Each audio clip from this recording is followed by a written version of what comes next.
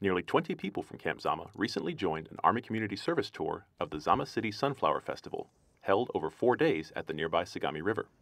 At the site, visitors could view the thousands of sunflowers planted at 13 different areas. Some visitors spent their time taking photos of the flowers or posing for selfies in front of them, while others just enjoyed the scenery.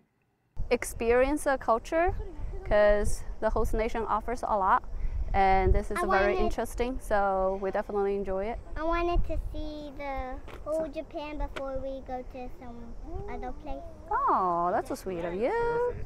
It's surprising what we have in our backyard. You know, that's the biggest part, and how it had a great turnout for something so small as well. So it was really cool to see the different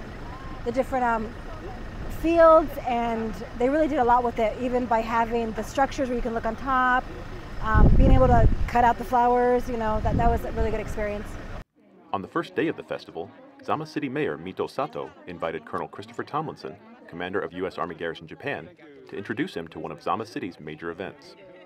まず座間市の豊かな自然とこの地域で皆さんのことを迎え入れている市民の皆さんのつながりや輪を感じていただければというふうに思います。またうちの職員の皆さんがさまざまな工夫をしています。例えばブランコを作ったりとか、どこでもドアを作ったりとかしているので、そういったものを感じてもらって楽しんでいただければというふうに思います。